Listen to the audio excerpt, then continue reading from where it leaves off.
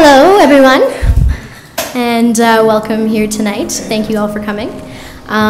So my name is Alexandra Wicks, and I'm the president of the GrenfellCampus Student Union. What we do as the Student Union is we advocate for students from the local level here at GrenfellCampus as well as at a national level. So we thought it would be really important to have a forum here as a university because considering Grenfell is such a key piece of Corner Brook, having a good community for students is crucial. So thank you all for coming out, and have a great evening. And I'll pass the mic over to Dr. Ivan Emke. He will be our mediator for tonight's events. Thank you.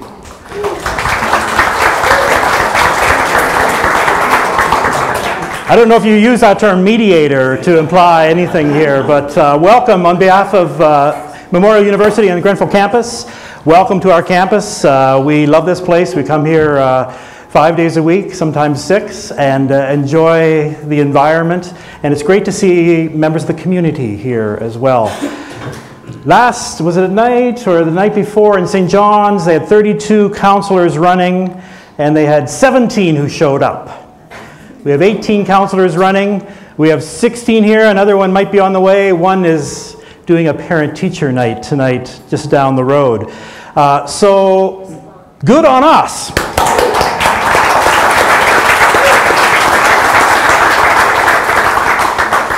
All right, now I'm walking around because I'm trying to get my steps in today. I got the 10,000 steps, so I hope it doesn't throw you off if I'm going back and forth like that. I think what we need to do, first of all, is municipal politics, I understand, I've never been in it, is a bit of a thankless job. People already told you this, right? You're not going to just sort of walk out right now. Thankless job, but it's a necessary thing. Of all the things that affect our quality of life every day, sometimes it's things that are in the municipal portfolio which affect it the most. And the fact that we've got 18 people running for council, 2 people running for mayor, I think we need to give them, don't do it yet, a really big hand of applause for running and then for being here. So if you don't give them enough applause right now, I'm just going to keep going with it like this is like a Jerry Springer show until you give them enough. So let's really let it out.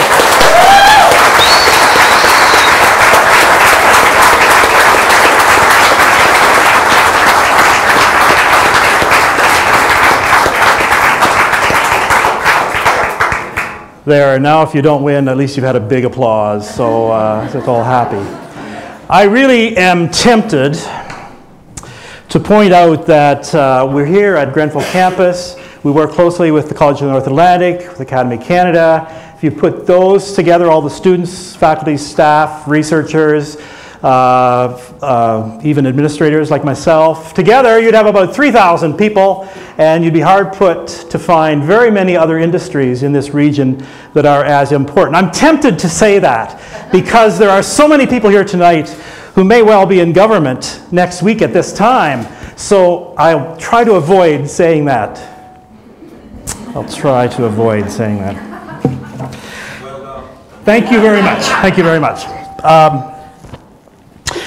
Now, the format for tonight, we have the counselors who will go first. They each have 90 seconds to give their elevator speech. It's a long elevator. It's one of the ones that it's broken down right now, just in the main building. But it's maybe a short elevator if you've been practicing this for a while. And I want to first of all apologize to each and every one of you for the fact that I will be fascistic in my timekeeping, because I'm forced to, because it's to be fair to everybody. If I cut you off, you'll say, that guy, he was unfair.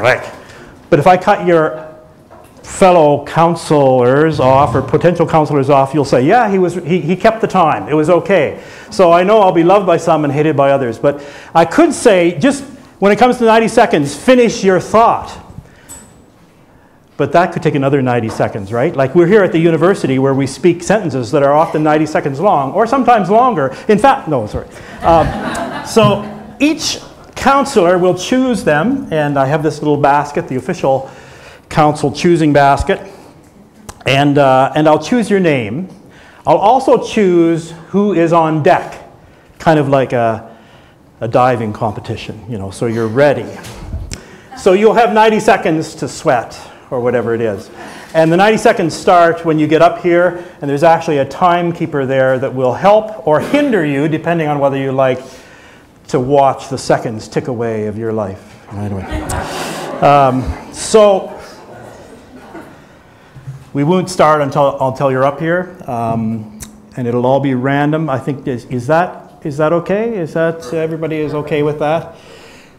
So I will, what I'll do, I mentioned that one candidate couldn't be here because he's working, so he sent a short note. So I'll pick who the first person to speak who's here will be, and then I'll read his, and then you will get 90 seconds to prepare. So it's entirely fair, okay? Trying to be that way. And if I get cut off, they're going to cut me off if I go beyond 90 seconds. I should mention, fortunately I've got people in the crowd telling me what to do, that there are pieces of paper on your tables there, and there are pens. And these I hope you haven't been using to write poetry or anything like that, because there's another use for them here. If you have a question for the mayoral candidates, please write it down on that piece of paper, or if you have several questions, or we have lots of paper here, and then we'll pass them over to the end. So when we come to the mayoral candidate section, some of the questions that we ask will be chosen from that. We want to find questions that are quite clustered, like a number of you will have the very same question. So it's your way to participate in this. All right, so the first person who's going to speak after I give the little regrets here is Lenny Benoit. But Von Granter wanted to say, to pass on his regrets. Unfortunately, he's unable to be here tonight. He said, I am carrying out my professional duties as an educator at Corner Brook Regional High on this very evening. We're having our curriculum night with parents, as well as meeting new parents, guardians, for the first time. As was the case when I was MHA, I met with members of GrenfellCampus Student Council on many occasions. If elected to Corner Brook City Council, I extend the same courtesy and assure that my door will always be open to discuss issues and opportunities of importance at any time. So that's from Von Granter. After Lenny, we'll have Bern Staben. So, Lenny, come on up whenever you're ready.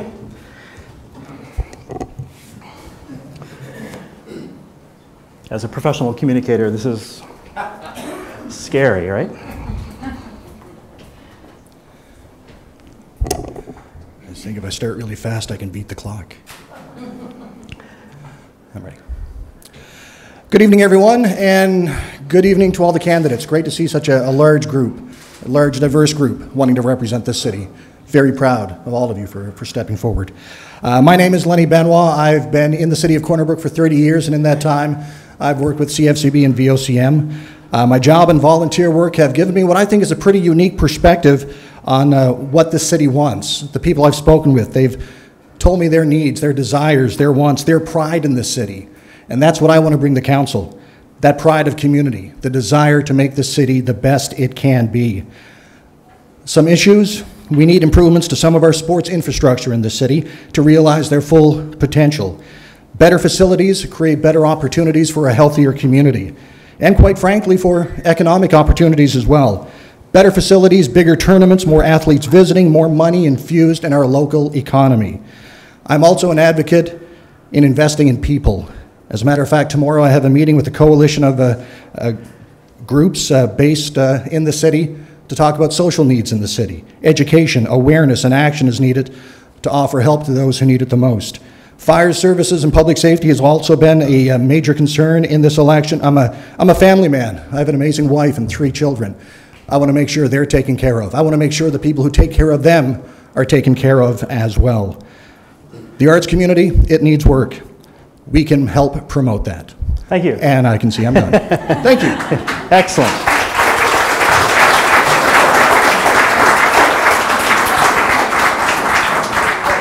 You set the bar high there, or low, as the case may be, 90 seconds. After Bern, we'll have Bill Griffin. So Bern is up next.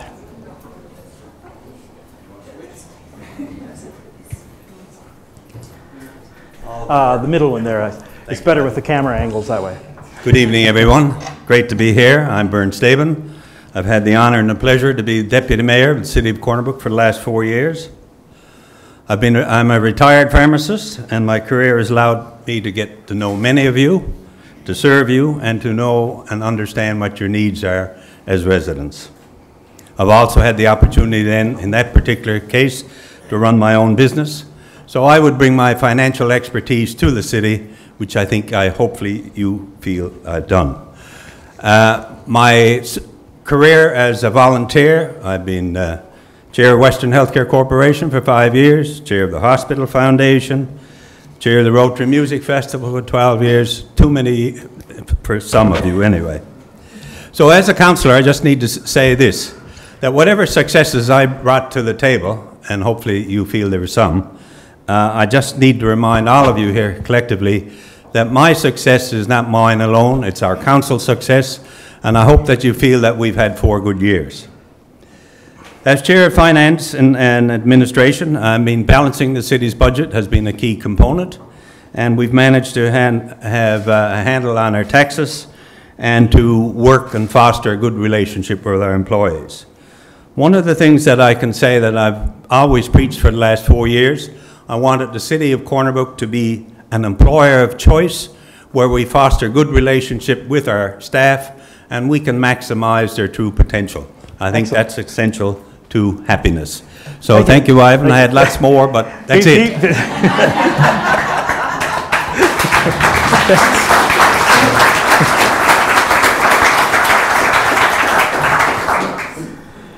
We have occupational health and safety rules here. Anyway, after Bill, we're going to have Katrina Basha.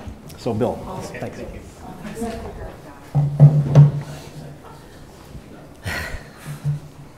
Well, first of all, my phone is not working, so I'm going to have to wing it. Okay, my name is Bill Griffin. I'm a retired Deputy Chief with the Corner Brook Fire Department. I worked there for 32 years. Very proud member of that department.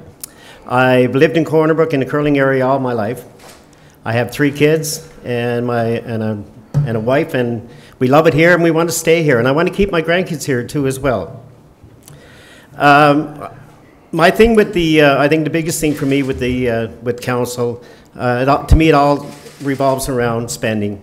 And I think spending is something that it's so important really because I think my philosophy is you run the city like you run your home.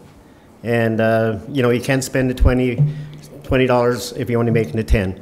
Like the challenge to me as a councillor would be to find out ways to make that $10 work and to address all the issues. I think we have to look around and find what needs to be done and treat everybody equally. Again, the biggest challenge I had as a firefighter, my world was all around red trucks. But for me as a councillor, then there's more departments in the city than just fire. And that's different for me. But I welcome the challenge, and I think I can. I have a good relationship. I can work with people, and I think that's probably one of my strongest assets. I can get along, and I know what's best, and that's my goal. I want to serve. Excellent. Thank you. Thank you. Thanks. Thanks, Bill.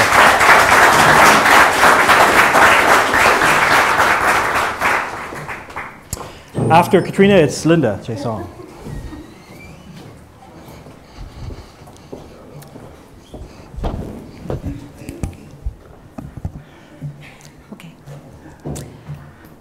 Good evening, everyone. My name is Katrina Basha, and I'm delighted to be here with you this evening.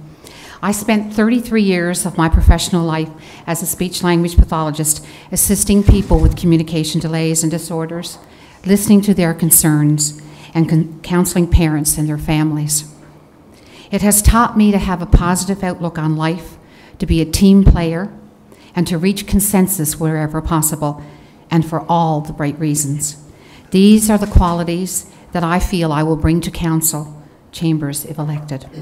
While I cannot promise that every need will be met for every resident, what I can promise is that I will represent, advocate, and debate your issues on City Council.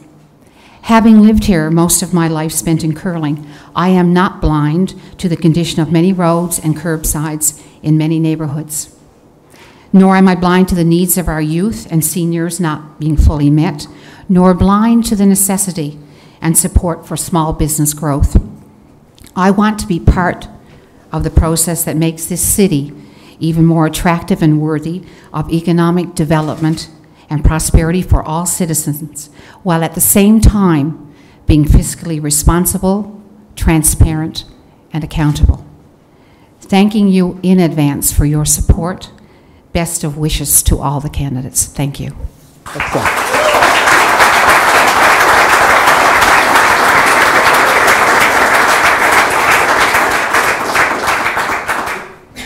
After Linda, it will be Donna Wheeler.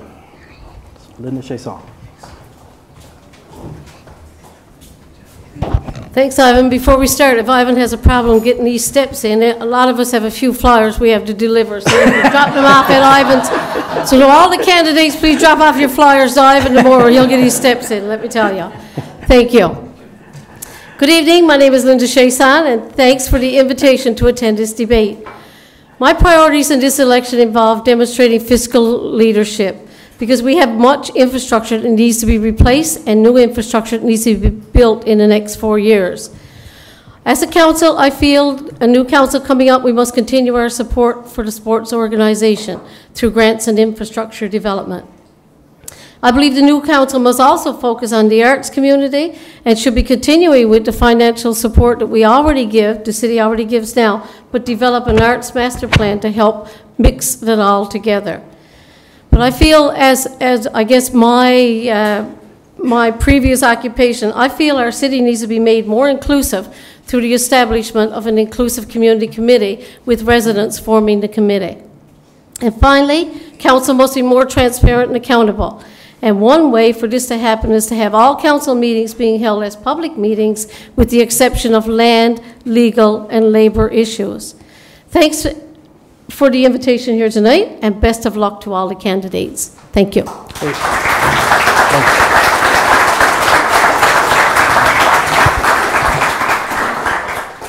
You notice we don't time the jokes there. Eh? Anyway, she was still within the 90 seconds.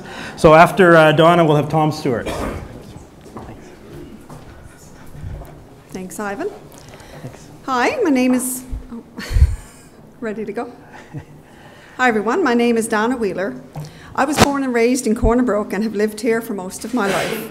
I served on City Council for 1 term and ran for mayor in the previous election, 2013. I have 3 children. My husband owns a small mobile welding business here in the city. I'm a registered nurse and am currently employed as Regional Manager of Health Information at Western Health. I feel that the City of Corner Brook has made progress in a number of areas over the years, but we still have outstanding issues to focus on. We have to support business growth and encourage businesses to set up in our city. New industry is key to providing jobs and expanding our tax base. Corner Brook has a lot to offer new business, and we need to get the word out that we are welcoming new opportunities. Further, we need to support our sports groups and provide safe, clean facilities, including a new pool. A recreation master plan was completed during my term on council, and we need to continue with the recommendations from that report to keep us moving forward. While I am no stranger to the need for guidelines and regulations, I do feel that some of them at City Hall do not make good sense for a city of our size and with our geography. These one-size-fits-all regulations do not always fit, and more flexibility is needed. Finally, the City of Corner Brook still collects poll tax, even though it is outdated. I feel poll tax needs to be either reformed to protect students or abolished altogether. On September 26th, I respectfully ask for your support. Thank you. Thanks very much.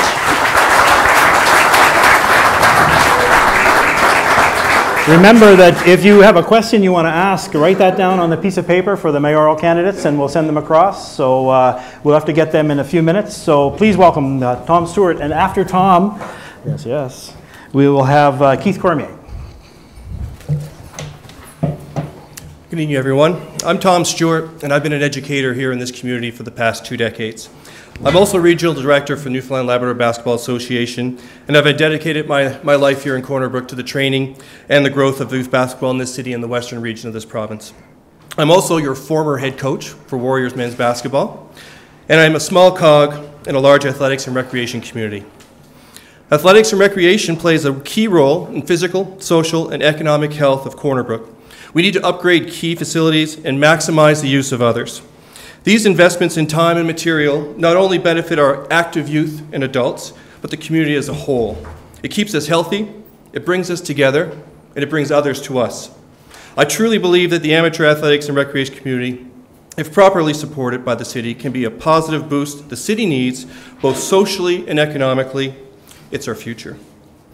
I'm also here as a citizen running for the position of council, passionate about the need to rid our city of poll tax. It's inequitable.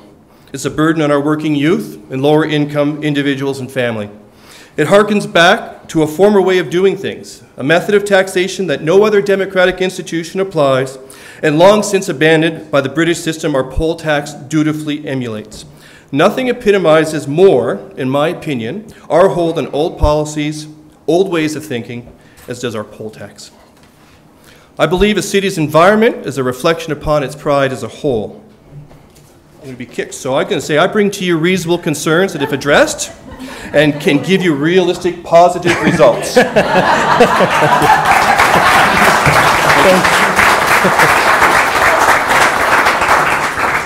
Remember to do those questions, because we have to have some questions if we're going to have a mayoral candidates up here. So send them off to the side. After Keith, we're going to have Priscilla Butcher.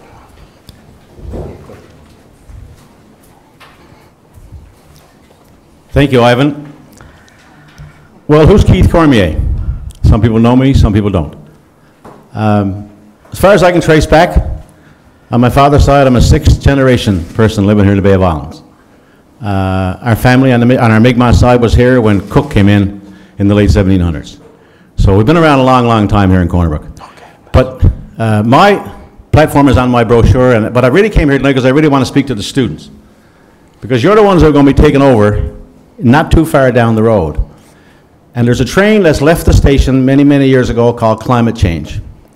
And we have to address it as a municipality, as a province, as a nation, and as a country. And there are leaders in this world that don't believe in it. But I will tell you that the climate change scientists, and this is for the students here, and for the parents of students, the climate change scientists tell us that by 2050, the temperature in Corner Brook is going to be 2.2 degrees warmer Celsius. Now, I haven't got to tell you, if you're living on Shamrock Crescent, that don't mean rain in February. So how are we going to manage the infrastructure for the next 50, 60 years to manage the snow in the wintertime and manage the rain and the runoff in the summertime? We're going to get a lot more rain, there's going to be a lot more snow. So if you're doing civil tech, consider becoming a civil engineer. Municipalities around this province are going to need you down the road to help manage the infrastructure in their communities. That's just a thought to everyone else in this room. Thank you. Thanks very much.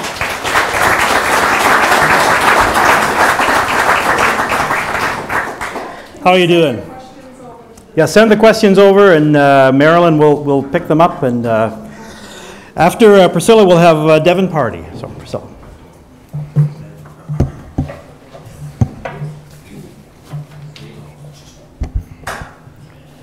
Hi, my name is Priscilla Butcher, and I'm a candidate for councillor in the city of Corner Brook in the upcoming election. Over the past years, I have served as mayor, deputy mayor, and councillor, and I have been involved and still involved in many volunteer organizations. During my service, I have demonstrated that I am reliable, dependable, and accessible to the people, and have the ability to work successfully as a team member and a leader. We have many economic opportunities existing in our city, but we need to develop better partnerships and build on what we have. Our education facilities, our port, our industrial parks, and our business sector all have opportunities for growth. To be successful in addressing these issues, council needs to have fresh ideas and past experience, and I can give that mixture both. I can bring sound rational judgment to the table. I am fortunate to be in a position to devote full time and energy to getting this job done and being a strong advocate on your behalf. I ask for your support in working for the betterment of the city as a member of the new council. Thank you very much. Thanks very much.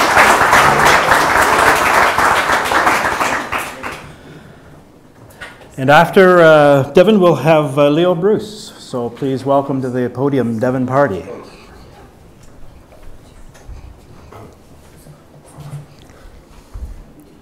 What is leadership? Leadership is inspiring those around you to do more and become better. Leadership is helping people create a vision and then motivating them to achieve that vision. Leadership is about inspiring new ideas and then enabling people to achieve new goals. My name is Devin Pardy, and I'm ready to bring my leadership skills to the City of Corner Brook and put them to work for you, my fellow residents. I've been a member of the Canadian Armed Forces for over 5 years. I've traveled all over Canada and internationally to represent the forces. I'm currently finishing my 3rd year of civil engineering technology, and I just completed a work term with the engineering department at City Hall.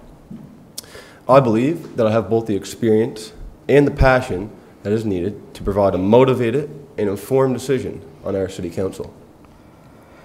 We need councillors who will promote better communication structures between departments, businesses, and residents in our community. We need councillors who aren't going to make false promises just to get elected. But most of all, we need councillors who will promote strong community involvement and a newfound pride in our beautiful city. On September 26th, I ask you to get out and vote Devin Pardy for City Council. Thank you.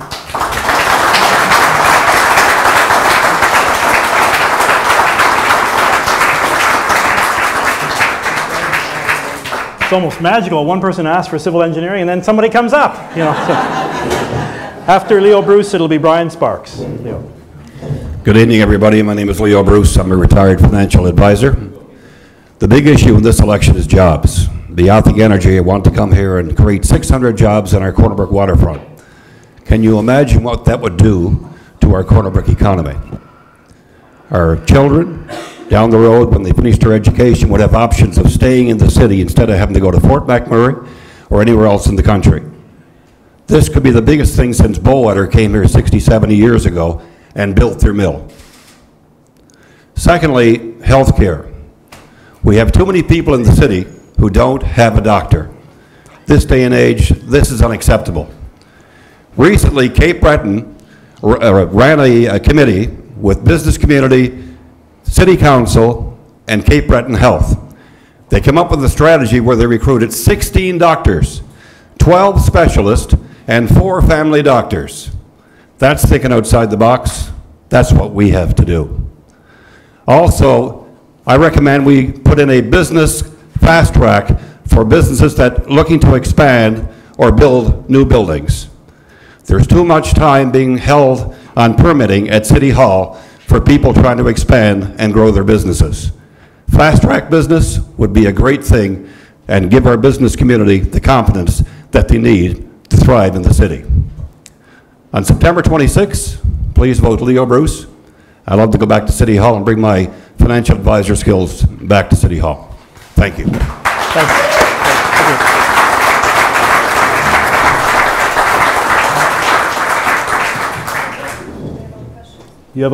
If you have any more questions, I think they're going to start compiling them. So send them across to the end. We'll get them. But after Brian Sparks, Maureen Menny. So Brian Sparks.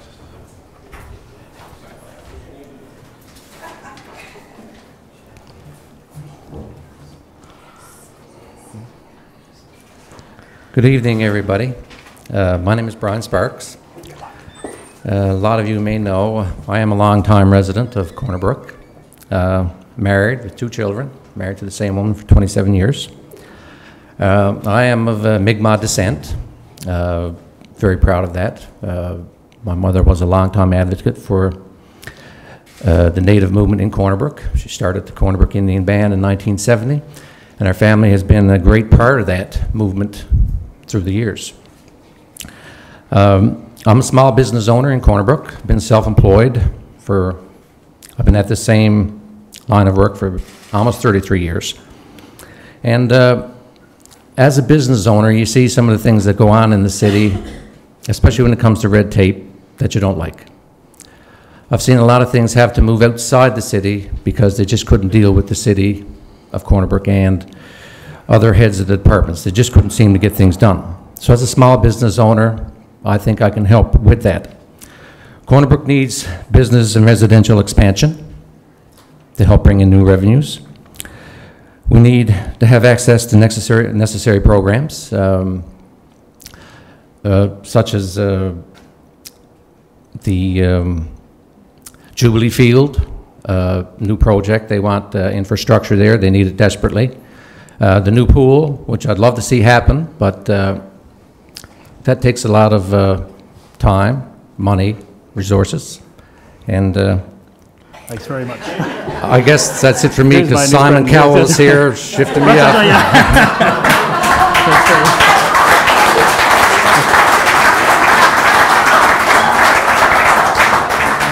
I thought we were going to do a duet there for a minute. I was getting ready. So after Maureen Meny, we'll have Pamela Gill.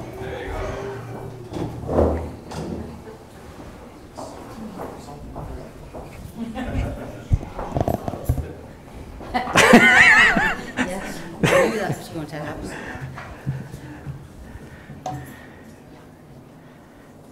Good evening, ladies and gentlemen. My name is Maureen Meny.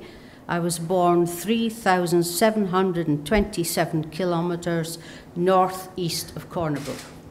That is my ancestral home. Cornerbrook is my real home and has been for most of my 30 years, in 50 years in Canada. I want to see a council that's imaginative, modern, vibrant, and also careful with the funds. After all, I am Scottish. I hope to encourage the building of a downtown core which is bright, clean, and no empty stores. But of course, the businesses have to take part in that. If it doesn't already exist, I think a law should be passed that 3 months vacancy is the limit on a building or a store. After that, it should be rented to local entrepreneurs for a nominal cost. Better some cash than none. Another Scottish quirk. These empty premises are a blight on our city and lowering the value of everything around them. I want to see a waterfront that's teeming with business opportunities. We have an empty harbour. A council who cares for the welfare of the more unfortunate citizens and not dismissing them. I hope to see a talented council of all ages work as a team to make these things happen and more. I would be honoured to be part of that team, and I see him coming. I have the energy, time, and patience, and these are a great group of people to do it.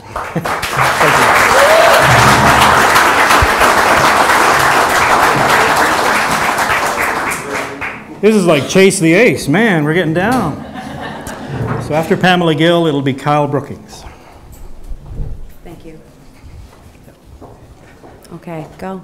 Thanks to the GCSU and Go Engagement for inviting me here this evening. I appreciate the opportunity. My name is Pamela Gill, and I wasn't born here, but I choose to live here. I've been here for 23 years. Much to my mother's chagrin, she keeps trying to get me to go back to the Sin City, but I won't leave because I didn't know I could get a tan until I lived here.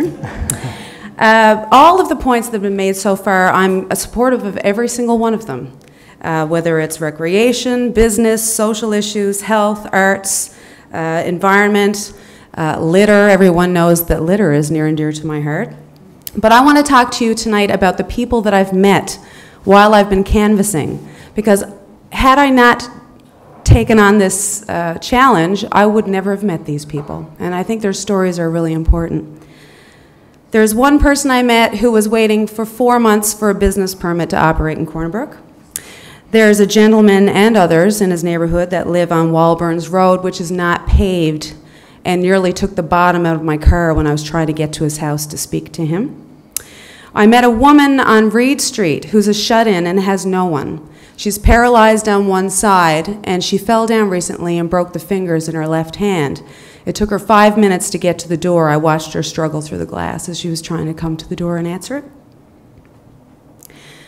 And I met a family that owns a double lot in Cornerbrook in one of the richest neighborhoods, and they can't get a permit to build a shed on their second lot. I want to help these people. I listen, I care, and I get stuff done. Thank you.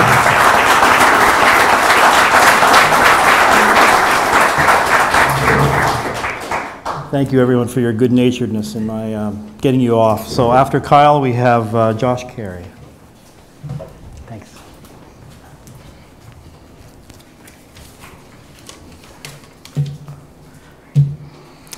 Good evening, everyone. For those of you who don't know me, my name is Kyle Brookings, and I've been a resident of Corner Brook for 4.5 years now. I've made this place my home. Since coming here, I worked my way up through the ranks. I'm a second lieutenant with the Canadian Armed Forces. I also work at the Bank of Montreal as well. Some of the things that I want to do to make this place better is I want to do our very best to ensure that we can get new businesses approved as quickly as possible. I think Corner Brook has a real problem with getting new businesses, and I think we need to work together as a team to get that done. I propose that we cut business tax for new and existing businesses. I think this will be a short-term loss that will add up to a long-term gain. I also want to see what we can do to expand our transit system. And also I want to work on getting the population up in Corner Brook. We have 3 post-secondary institutions here, but unfortunately, once people are done their program of study, 9 times out of 10, they have to leave the city. There's no trouble getting people here, there's trouble keeping people here, and I think that needs to be fixed. I also want to eliminate the poll tax. As many other councillor candidates mentioned, the poll tax is something that has been eliminated by many other municipalities, not only here in Canada, but across the globe. And if I am elected to council, I promise to work to get these things completed. Additionally, we all know that we have more than enough potholes here. I want to see what we can do to create some kind of online and telephone pothole alert system. On my road in Corner Brook, we have had... I know, I've got to some go. too. Yeah, I know. Thanks. Thanks. Yeah.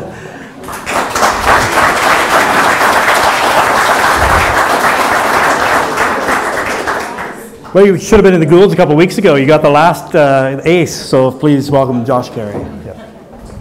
Thanks, Ivan.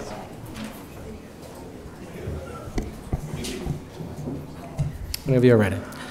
Good evening, ladies and gentlemen and fellow candidates. My name is Josh Carey, and I'm excited to offer myself for re-election to Corner Brook City Council. Corner Brook is a magnificent city. Its natural beauty, world-class recreational facilities, educational institutions, and overall livability are the attributes that make our city a superb place to live and raise a family. Corner Brook is not unlike other communities. We are facing similar challenges. Responding to these challenges requires a shared vision. It is about utilizing our assets to the greatest potential to create economic development. With 3 post-secondary institutions, Western Health, a deep water port, and several major industries all headquartered in our city, I believe Corner Brook has tremendous opportunity. I believe your council must work with our educational institutions and industry to develop a strategy establishing Corner Brook as an advanced technology hub focused on the environment and natural resources. We must encourage business, industry, and economic development groups to establish a business culture within City Hall. Council must create an environment to encourage our young people to stay and want to build a life in our city. We have a strong community culture, a strong arts community, and an abundance of recreational facilities. These are the issues that I would like to discuss at City Hall. On September the 26th, I respectfully ask for your support. Thank you.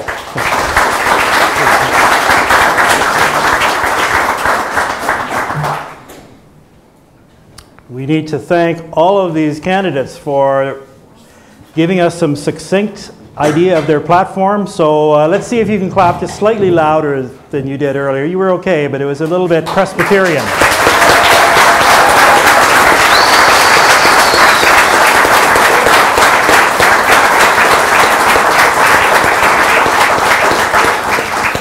And may the best 8 of you win.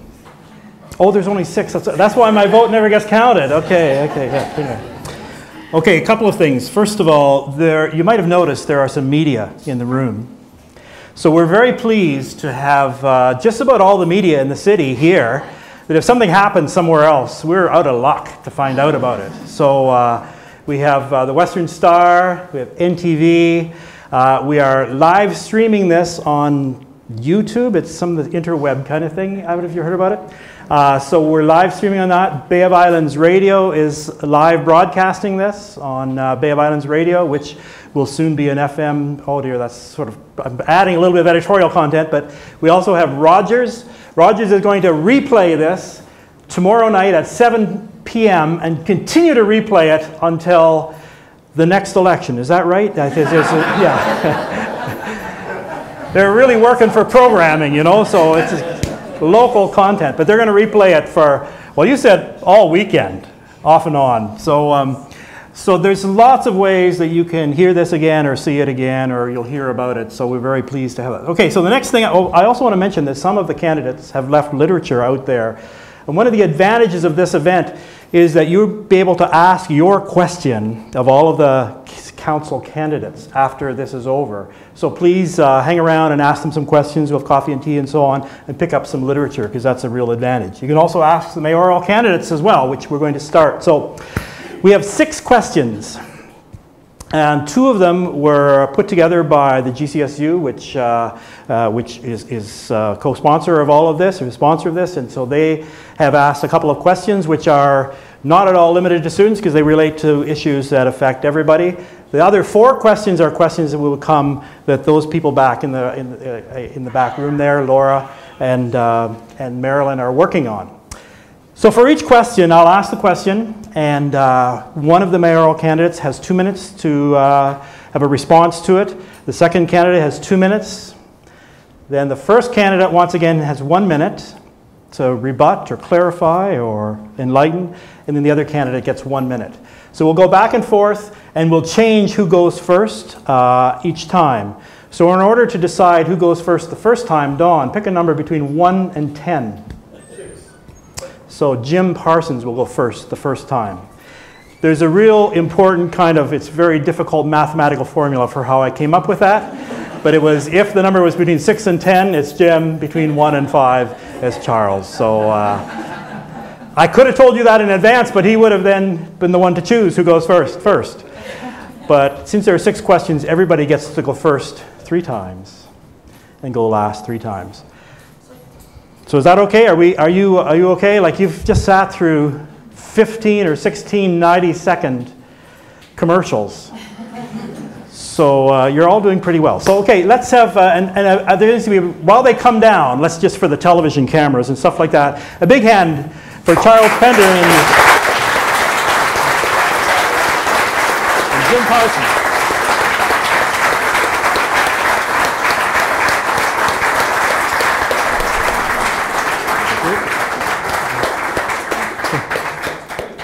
We do have water down here. Yep, thanks. Oh, there's a bit of water there somewhere? There is water. We'll get you some water. Oh, my goodness. This is... I can't take credit for that yet, can I? Do we have a glass that we can... Oh, here it is. Yeah, you can use this one. I never even drank out of it, honest. It's the best water in Atlantic Canada, I say. It is, and I don't know why you don't just have bottles of water, and just say Corner Brook City water, But anyways, we like this one. So the first question... So you guys okay? You understand how we're going to do? I'll just, you can just turn that mic off at some point, I guess, because I'm using this, because I'm trying to get my steps. So the first question is answered first by Jim. Mm-hmm. And the question is, if elected as mayor, how would you reinvest and improve Corner Brook City Transit? What are some obvious changes you feel need to be made to the service? And so we'll start the clock for you. Well, thank you very much. Thank you, Ivan. Thank GCSU and Go Engagement for having us here. I think debate's very important, and I'm glad to be here. Transit has come up a lot. I've been spending the last few months going out, talking to community members, and I've talked to transit users, of course, drivers. I've talked to community groups, students as well, and transit is essential. We have to have transit. It services a very important sector. Low-income individuals and students are primary users, of course, but we also have seniors using it. Transit has been deemed ineffective by a whole segment of our community. It's been written off by a lot of people. Ridership does not improve. And there's a couple ways to approach it. One way is to throw it all out and start from scratch, but I don't believe that's the solution. I believe in incremental improvement of transit. We have a number of problems, of course, things like scheduling problems, route problems, and the timing of when it's available, weekends and evenings. So my approach would be to take an incremental improvement, build in a regular sort of assessment period, and a period to change, make small changes to transit so that it better serves the schedules of students, doesn't arrive like 5 minutes after class, say, and it gets you around town efficiently. So that's my take on transit. Thanks, Jim. Just before we start, I can't see the time. Yeah. Oh, you can't see the time. Okay. Maureen, you could move to the right or left. Move to the left. Yeah, it's always you better. can't move Yeah. Just kidding. I think we're good now. Yeah, Yeah, sure. thanks. Yeah, okay, Thanks. Thank you. Yeah. Good. Do you want me to ask the question again? Or are you Yeah, okay? sure. Okay, so if elected as mayor, how would you reinvest and improve Corner Brook City Transit? What are some obvious changes you feel need to be made to the service? Yeah. Thank you. So I've always been a big believer in transit. My father actually ran a jitney back in the 50s, if anybody remembers those things. And everywhere we travel, obviously, we take transit, public transit, subways, buses, and so on. So I've always believed in transit. I'm a big supporter of transit. And, you know, when I was a student here at Grenfell, I always took the bus to come to class and actually arrived on time. We had the big city buses. But by 1997, those buses had outlived their use, and successive councils decided to, you know, tender it out and get smaller buses and so on. Buses that right now are not suitable to the needs of our citizens. The previous council did do a study. They reduced some of the services and times and so on because the buses were not really being used as they could be used. We have an opportunity now in the fall with a feasibility study being planned for users to, I guess, inform the city what they would like to see. We could look at larger buses that could pick up and drop off larger numbers of people going to, say, a hospital, a school, a high school. There are a number of students in this who live within 1.6 kilometers of a junior high or a senior high school who can't get a school bus. How do they get to their activities after school and so on? So there's opportunities there. We can look at smaller hop-on, hop-off go buses in the lower part of the city, in the downtown, for people to get across town quickly. There are all kinds of options that you can look at. One of the things we have to realize is that as one of two communities in the province that has a transit system, we can also access the federal transit funds. Those funds are in the billions of dollars. So depending on our population and the usage that we have right now, we can access those funds for a new transit system. So a feasibility study will tell us how big the transit system should be, what routes we should be on, accessible buses for both people with accessibility issues and people with baby carriages and so on that they can use. There's also an opportunity to expand our service to a larger area of the city and ensure that people, especially in the winter, who are nervous about driving, can get out, they can go to shopping malls, we can pick up people in seniors' homes and bring them to the places they need to congregate. So there's lots of opportunities there. Thank you. Thank you. Jim, a minute? I think that you know, transit is we have to have it. I mean, there is no alternative. We can't. Scrapping it is not an option. To improve it, I think we've done enough with studies. I think we're wasting our money and our time doing more consulting reports, to tell you the truth. I spoke with one individual who actually worked at City Hall for a summer studying transit, and there were a number of small incremental improvements that could have been made. Things like changing the schedule just slightly, bringing it to areas of the city where it might actually get more use, some of the more low-income neighborhoods of our city, for example. I think we could also look at using it for special events. Let's introduce people to transit. So when we have something down on the waterfront, potentially, or a big concert someday, let's start using the bus to get people there. I can't really see the timer, but no, that's okay. This time you're in the way, Brian. But that's all I have right there. Okay, thank you. It's Thanks. fine. We have to work on that timer thing there. You're trying it, aren't you? Yeah. So my experience tells me that in dealing with federal and provincial funding agencies, in order to access funding, generally they want you to have a feasibility study. They want to know that you've thought about how you're going to do these things and you're just not going to take money and spend it. So they want to make sure you have a plan. They want to make sure it's well laid out. They want to make sure the involvement of all groups in the community that would be used the transit system before you go ahead, purchase new buses or lay out new designs or not purchase new buses, whatever you're going to do. We use the city buses now regularly. For instance, usually at the beginning of the year we have free transit days on environmental days, awareness days, and so on. When we have events around the city like intergenerational days, we use the city buses to pick up seniors from the seniors' homes at Loans Complex and Mountain View. So we actually do use the city buses around the city quite frequently for special events. There are other opportunities to use them to bring people to other events that we could have throughout the city. So there's lots of opportunity to do those things, and that's the things that we need to hear from our residents to tell us what are those needs and what we should be doing. Excellent, thanks. Have a big hand for this first question.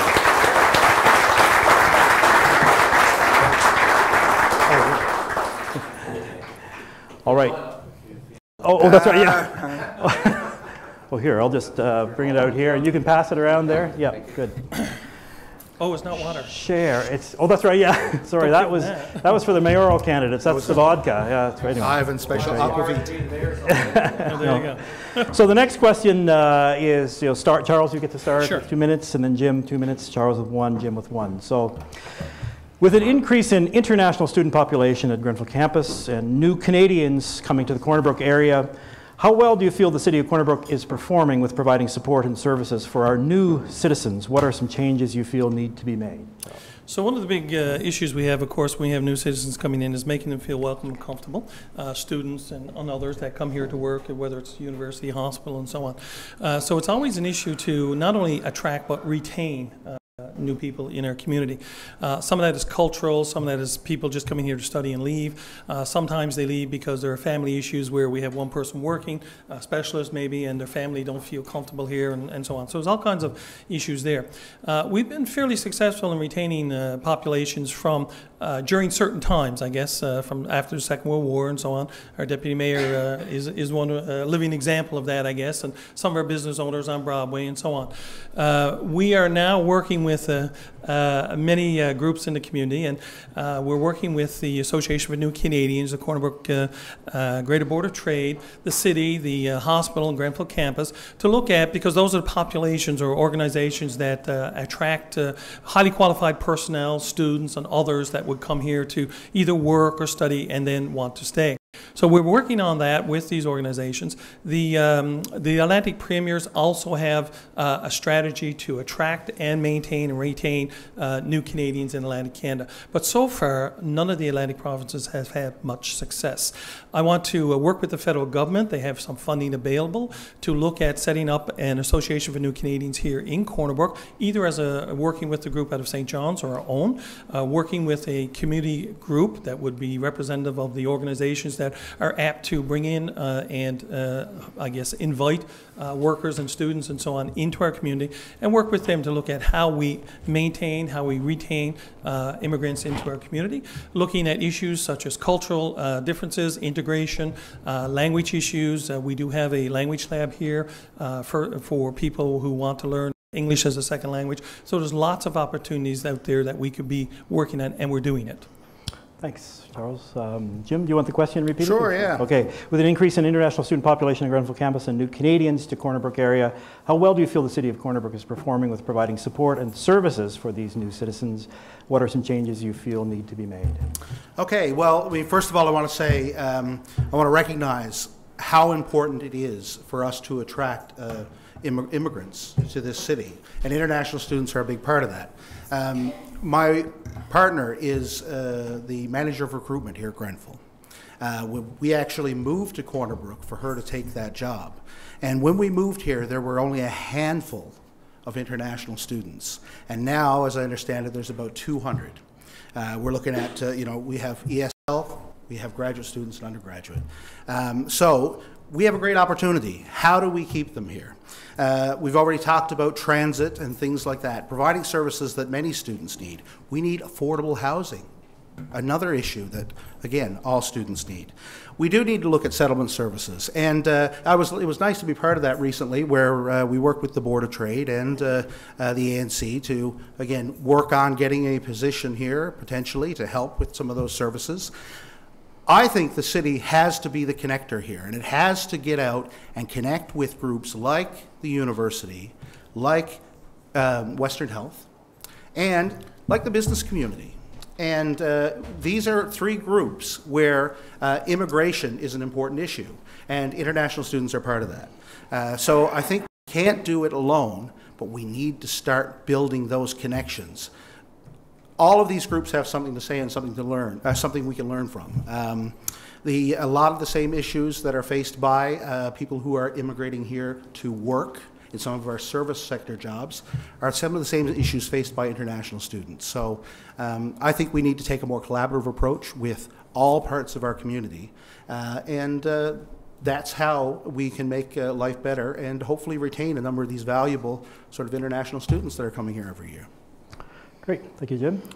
Charles, you want to turn the monitor there? You move it to your left. There we go. And, you know, so this is something we're already doing. So I've already arranged and have met with the hospital, Corner Brook Board of Trade, the DBA, the Association for New Canadians, other groups, GrenfellCampus, obviously, and I've reached out to our MP, Goody Hutchings, and they've reached out to Immigration Canada, looking at how not only do we attract and retain new people in Corner Brook, but also working with our business community who are, I guess, attracting a lot of service entry positions here in Corner Brook in the service industry, and they're having difficulty as well, but there are other positions where people are spending a lot of money to try to attract somebody to work in the city. So there's a lot of opportunities out there. We are working with the groups that are out there. We're collaborating with everyone. It's like anything else when you start it new. It takes time, and you have to learn from the people who are most, I guess, closely associated with the issues. And that's one of the approaches that we've taken. Great. Excellent. Well, as I mentioned, when we came here about 14 years ago, there was only a handful of international students, and now we have 200. Grenfell learned long ago that we're facing a population crisis here in Western Newfoundland. Our population is declining rapidly, and if we were going to have a student, maintain a student base even, of the 1,400 students that we have here now, Grenfell had to change tack and start recruiting and going after international students and Canadian students. And I think it's a shame that as a city, we haven't done that. We haven't learned that lesson. Again, this started 14 years ago at Grenfell, looking further afield to recruit international students. Why are we just getting on that train of thought right now? I think it's crucial, and I think we're way behind.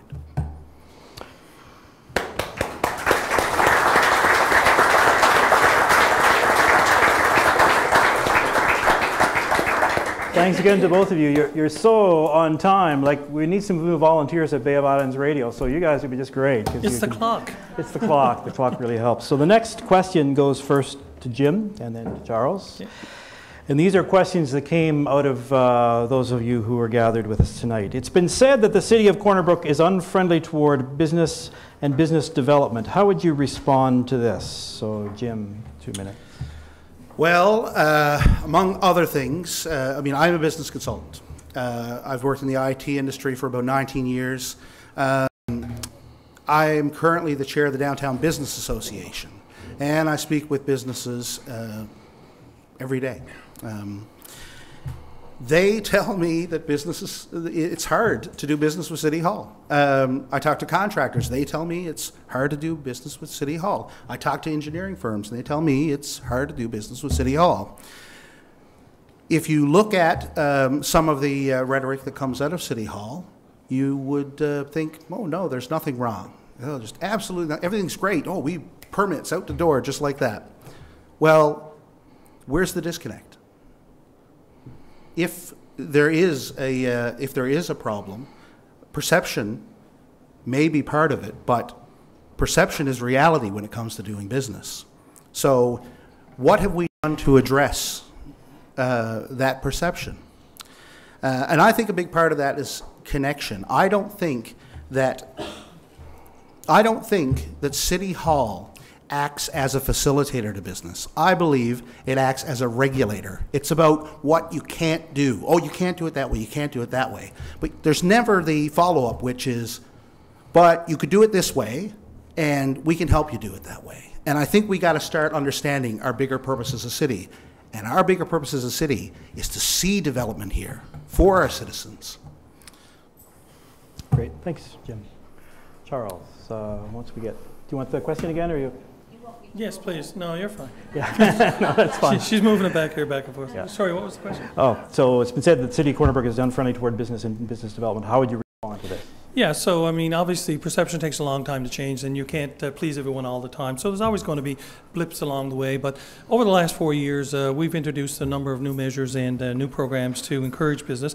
I speak with businesses every day. I work with business all the time. When I first got elected to council, I think I counted 13 empty buildings in the city. Now, of those 13, there are 2. All of the other ones are either renovated or filled with new businesses or under renovation currently with millions of dollars in new business. We have new car dealerships. we have new housing developments, and we're working on a couple new hotels. So there's lots of business going on. Small business usually finds it difficult working with regulations. Many of the regulations that we have in place are regulations that are under the Urban Rural Planning Act, which is a provincial law, which we can't break. There are other regulations that we're obligated to follow through different kinds of federal provincial organizations. So we have an obligation to follow those, whether it's an environmental regulation, if you buy an old building that's contaminated, you have to clean it, and so on. So a lot of people see regulations as a block or red tape or whatever. Regulations are also there to protect people. A few years ago, we had somebody buy an older building, and they were about to purchase it. They came and got a tax certificate from the city. Our inspectors went over and looked at it, as we normally do, and realized that they had removed a main supporting beam in that building some years prior to, and that building, if it was used for the purpose that the new owners intended, that the roof would have collapsed on possibly the customers and the people working there. So regulations are there for a reason. They're making sure that you don't get flooded, that you don't get polluted. There's all kinds of reasons that they're there. Realizing that, of course, we also have hired a business facilitator who is very engaged in the community, opened his own business recently. Most of our permits are dealt with 44% in 1 day. 90% of them are dealt with in about 3 days. The reason why you don't get a permit any quicker, or some people are delayed, is sometimes they need engineering reports, they need other things, and they haven't provided it to the city, which means that we have to wait until they provide the information. Great, thank you, Charles. Sure. Jim, you have 1 minute? Okay, I just want to the mayor mentioned a few things, like how long it takes to change perception. Is 20 years too long? I mean, Mr. Pender's been in office for 20 years at City Hall. Vacant buildings, 2 vacant buildings. We at the Downtown Business Association have a registry of vacant properties. Go to downtowncornerbrook.com/available real estate, and you'll find more than 2. Zoning, the IMSP was done in 2012. A lot of the regulations that the mayor just mentioned, it is cumbersome to go and change zoning regulations. It's done that way on purpose. You plan a city, and then you try to work within that plan. That plan was done in 2012, 5 years ago. It's due for a replacement. Now, in terms of cutting red tape, there's been a lot of talk about cutting red tape. I don't know of any regulation that's been changed or cut. There's been talk of a business advisory committee. I haven't met a councillor or a staff member or myself as chair of the DBA that knows of such a thing. So okay, so Charles, you have a minute and 1 second. Okay, so I've only been mayor for 4 years. I've been in council over the last 20 years for 14 of those 20, so not 20 years. And we do have business incentives. We have the business improvement program. We have a number of businesses taking advantage of that now, which is a tax incentive. We also have a tax grant program to encourage businesses to take over abandoned buildings that have been abandoned for more than 12 months. The buildings that I mentioned, I said there was 2 of the 13 that were there when I came into office. There may be others now because people do shut down and reopen businesses. But at the end of the day, there's always going to be issues that we have to overcome. That's what working with the business community, listening to the Board of Trade and other business representatives and individual business owners means. That's how we get things changed. It's slow, it takes time. We can't break regulations and bend regulations overnight. Things have to change with, I guess, respect to how you impact the other people in the community that your change of regulations will have, I guess. So we have to be careful of how we do things. We have to move forward, but we can't change everything overnight either. Excellent. Thank you. Big hand.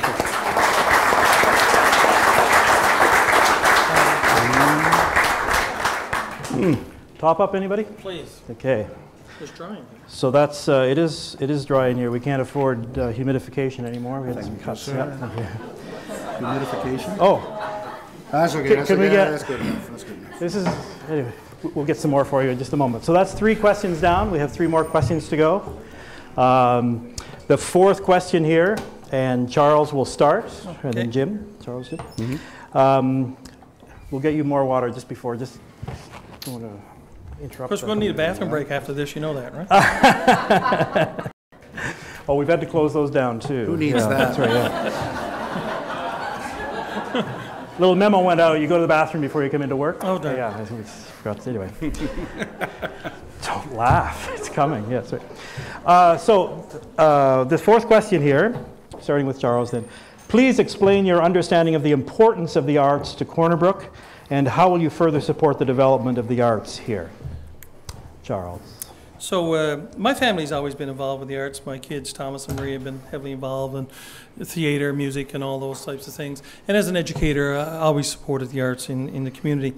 One of the things I'm proudest of course, is our professional artists through Theatre, Newfoundland Labrador, Grossmore Summer Theatre with the former Stage West and so on, and our other artist groups out there, off-Broadway players and others that individuals who perform or do visual arts.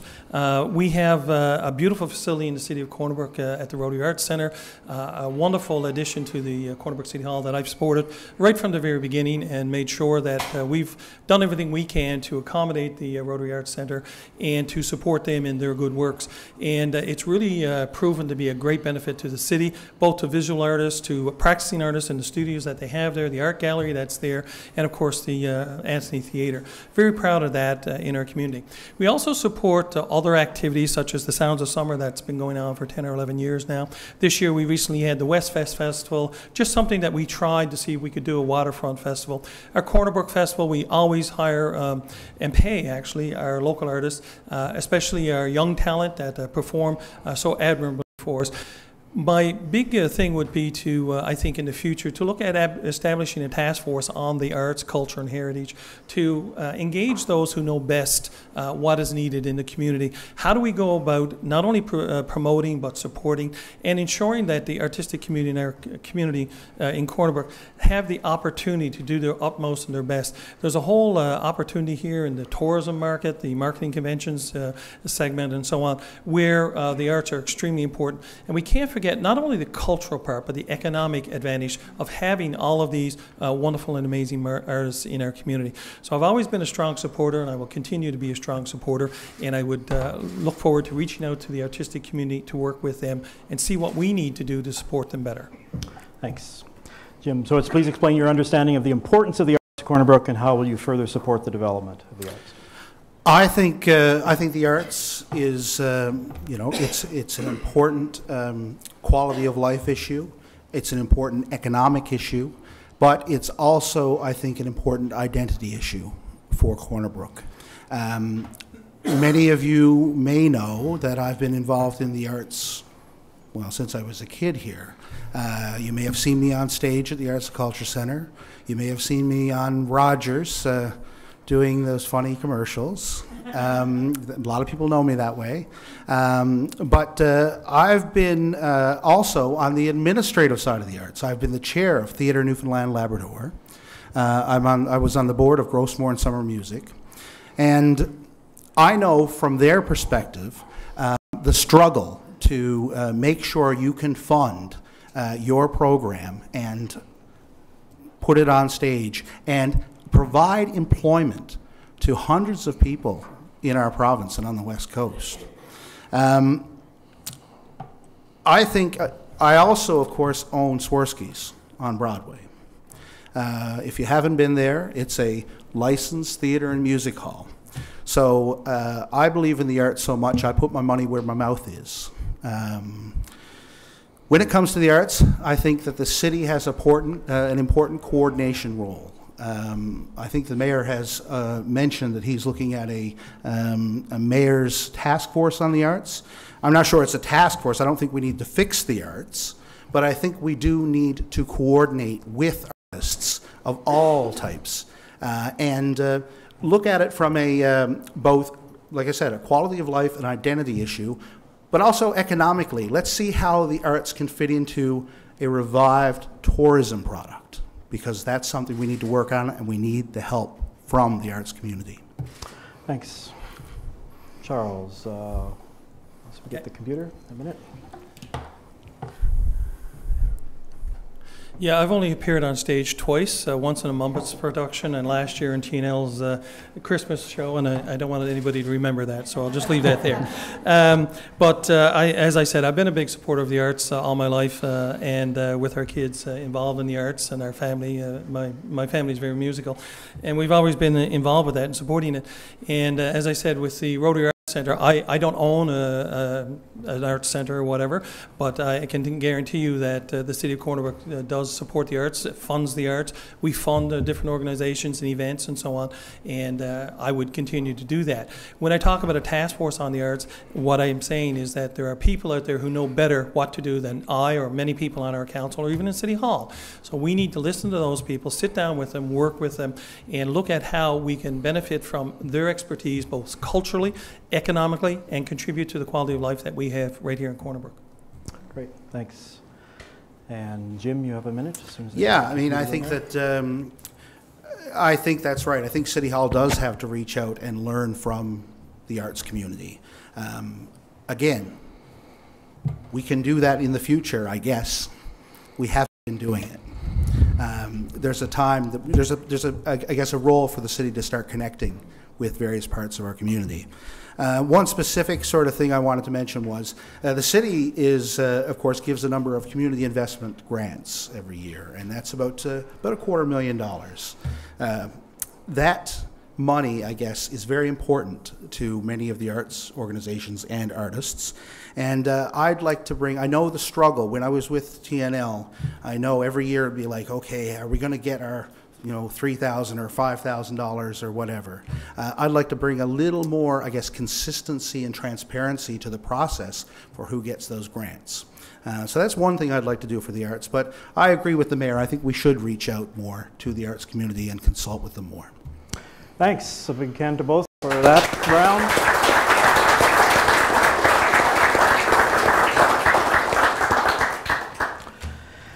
Question number 5, and we'll start, Jim, you get to go first, and then Charles, and Jim and Charles. A recent Harris Center report projects significant changes in the demographics of the Corner Brook region, a 17% decrease in population, and an increase in the average age from 44 to 50 by the year 2036. If I'm only 50 in 2036, I'd be happy, but anyways, that's beside the point. How will we continue to provide services to a smaller, aging population in this projected scenario, and what should we be doing now? Well, thank you for bringing that up. I mean, I know it's not something that was a big topic of discussion in the earlier candidates' messages. I know a couple of you mentioned it. That's weighing very heavily on me. When we launched back in May, some of you may have been there, some of you may have seen the speech. It's on our website if you want to read it. But this was something that we took note of. We are in a crisis situation. We cannot do nothing anymore. We will not have a tax base to support the lifestyle that we're used to. Now, I know that sounds scary, but we can do things. We can right this ship, but we need all hands on deck. We need all parts of our economy working together. We need Grenfell, we need the mill, we need the business community, we need our voluntary sector, we need our port. We need to sort of build our economy as a means to build our population. And if we don't take action, we will not be able to afford to plow our roads or to have our clean water, our wonderful water. I know it sounds dire, but it's not. We can take action. The problem is we do not even have an economic development plan right now. Believe it or not, us as a city, we don't have that plan. But we can be the spark of innovation here. We can bring Grenfell together. We have research capabilities here that are amazing. We have a slew of international students that could come in here. We have a number of young sort of Newfoundlanders that are skilled. They could be the spark for our new economy. But we need to get out there and talk to our business community, talk to the mill, talk to the hospital. We need to collaborate. We just can't set the environment anymore and hope that business comes. It's not going to happen. Thanks. The question on the recent Harris Center report, significant changes in the demographics of the Corner Brook region, 17% decrease, average age will go up to 50 by 2036. How will we continue to provide services to a smaller aging population in this projected scenario? What should we be doing now? So thank you. Yeah, obviously it's a serious situation that has been afflicting the province for the last 20 or 30 years since, I guess, the collapse in the fishery. And even though we've seen the boom times of the oil on the East Coast, we haven't seen it on the West Coast. It's not only the West Coast that's being affected, Central, Northern Peninsulas are affected even worse, according to the Harris report. We are talking with the mill, we are talking with the hospital, we're working with the province. A new hospital here will bring several thousand construction jobs to start. Once it's built, a new cancer cure treatment in that hospital will create new jobs as well. But that's government money, that's our tax dollars that are being recycled. So we need to look at opportunities to bring in money from offshore. Barry's Fishery is looking at going after redfish in the next couple of years that will create a number of jobs in the Bay of Islands that we will see spin-off from. That will be a long-term resource industry that will see some benefit here in Corner Brook. Corner Brook Pulp and Paper is also working with other products that they can develop in their mill that brings in money offshore from the United States and other areas. We have actually two of the largest industries right here in our own bay with both forestry and fishery, and they're extremely important to us in the future. Another opportunity we have is Beothic Energy that has $1 billion sitting there of Danish pension funds that is to either be expended by the end of this year, or at least start, or it will go away. They have a very significant project, a wind energy fabrication facility right here in the Bay of Islands. We're working with the Corner Brook Port Corporation, and the Corner Brook Port Corporation is moving forward with their plans to get ready for that industry. We should see an RFD on that in the next number of weeks. We're talking with the Corner Brook Greater Board of Trade. We work with all industries, all segments of the government and different parts of the economy to look at where are those opportunities. One of the biggest opportunities, of course, because they hire the most people, are small businesses in this community as well. All of those people bring jobs. Jobs will bring people, and that's how we can look at how do we improve the economy and the population in the future. Thank you. Jim, a minute? Yeah, I mean, I agree with the mayor that we do need to look to other parts of our community to help us with this. I can't find evidence that we're doing that. I don't believe it. We reduced our business tax rate last budget by the smallest amount possible. We've reduced it from 17 mils to 16.75 mils. That's a 1.4% reduction. If we expect that to spur growth, we're kidding ourselves. We need to do things like eliminate the poll tax. If we're going to attract young people here and young families here, how can we expect to have them here when we send them the message, no, we don't want you here. We don't want you to sort of rent an apartment and take a job here. We're one of the only places in Canada that has this. It's wrong. We need to lead a regional solution for this as well, and I think we need to work on better cooperation with our partners. Thank you. Charles? So recently, in talking about regional solutions, I've met with the mayors of Port aux Basques, Steve Mill, and Deer Lake, and representatives of the port and Beothic Energy to draw the attention of the importance of this potential development here in Corner Brook that could bring anywhere from 600 to 2,000 jobs, which would, change the face not only of Corner Brook but the West Coast. So we've done that, and we've got the province's attention finally on that. With regard to poll tax, it takes at least 4 people on a council to willingly give up the poll tax, which is about $400,000.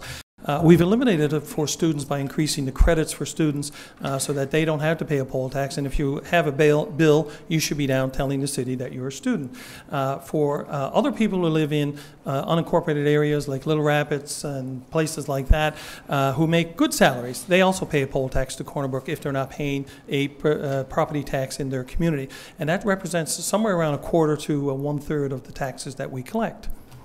Great, thanks. So we can to focus on this round, right? Okay.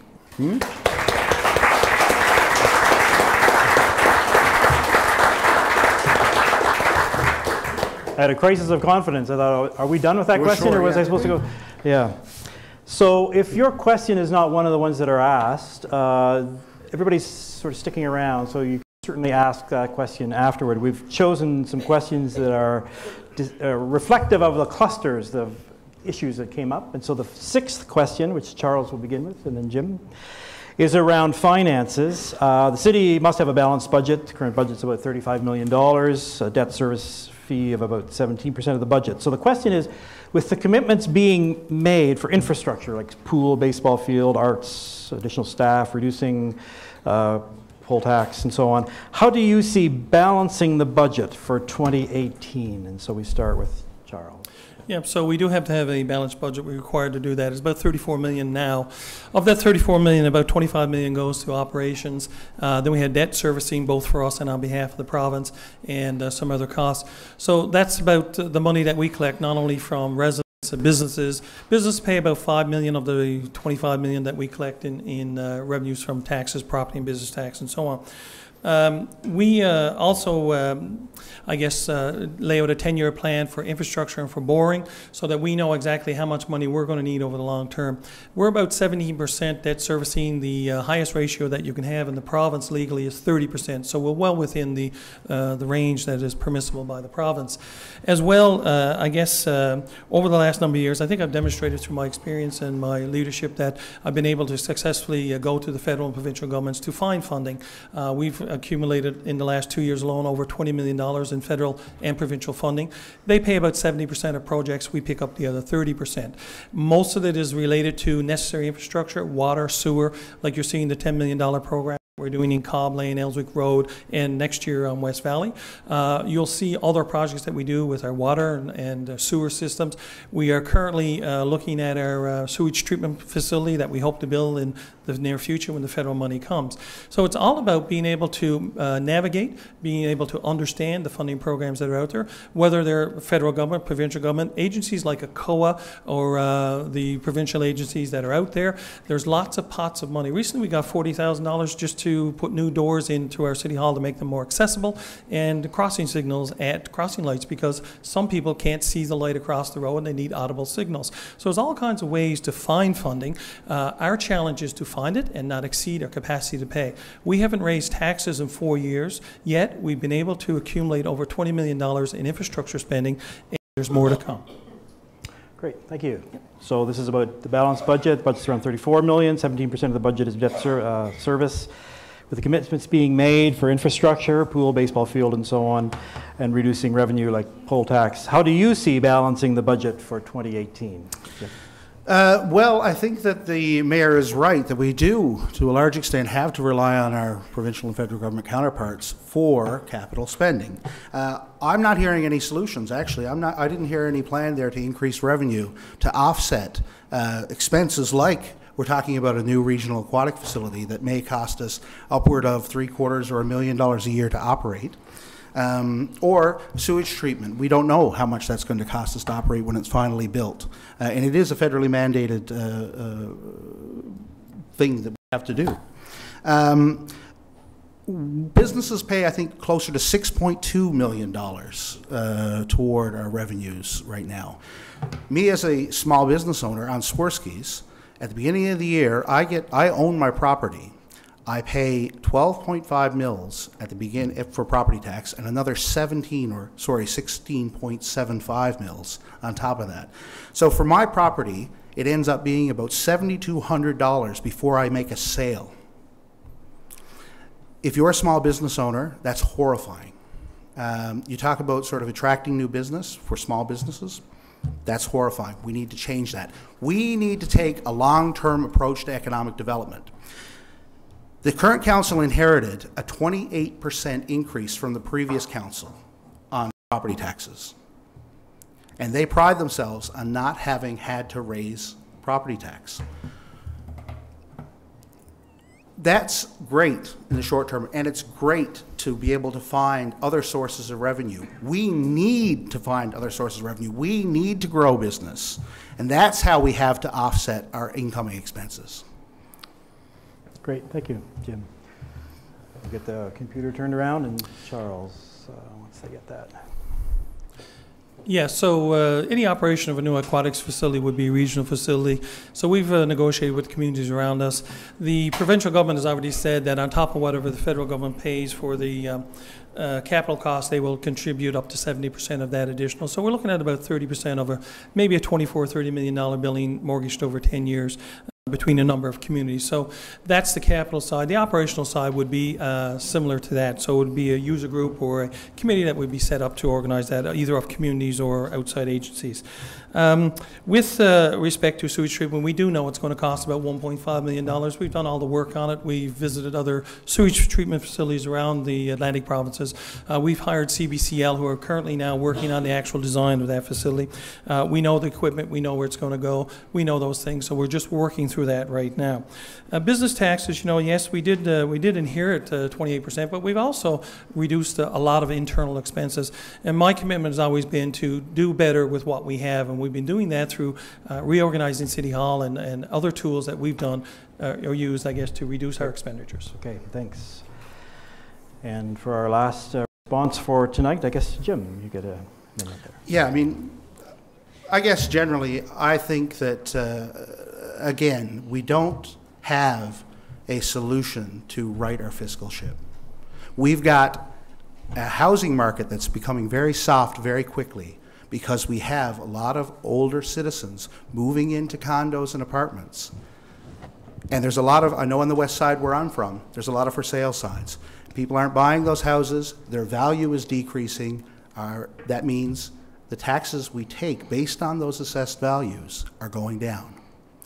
We need to look, we have to take a fundamentally new approach to developing our economy if we want to right City Hall's fiscal situation, let alone our city's economic situation and population situation. So I think it's time for some serious consideration of an economic development plan that encompasses the whole city, the whole community. How about a bigger hand for...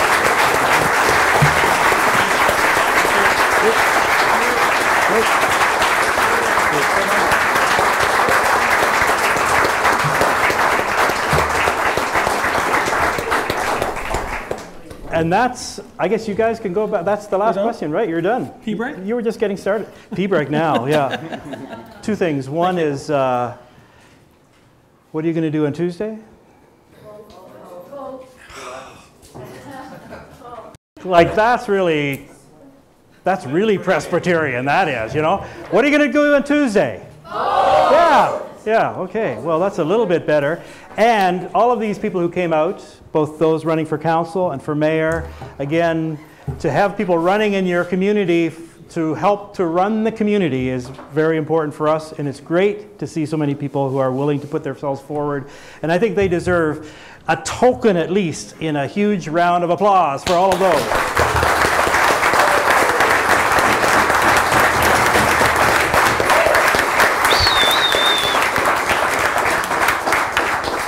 So now you can go out, you can talk to any of these, chat with them, ask them your question. There's some coffee and tea out there and so on. And thanks so much for coming. Thank you. Thanks, Ivan. Thanks, that's great. Yeah. Wasn't too painful? No, the timer thing's great. The time, you both of you guys were really on, like it was like... Yeah, you glance at it every now and then. Yeah, yeah. No, that worked, that was perfect. It was.